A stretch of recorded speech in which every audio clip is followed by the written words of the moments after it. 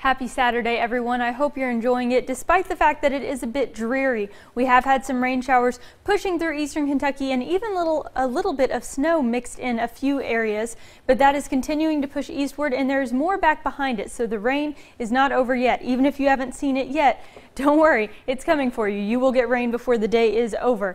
Now, we are going to warm up just a little bit and top out in the mid to upper 40s this afternoon, but as we go throughout the day, those rain chances are going to be sticking with us right through till about 10 o'clock. By about 10, expecting most of it to be off to our east. Eastern counties might still see a few showers, but by midnight, we should be mostly clear across the board. Now, Future View is going to take us through that hour by hour. Right now, we have some scattered showers mainly to the south. Those are going to push further east, and by 2 o'clock, most of us should be seeing rain.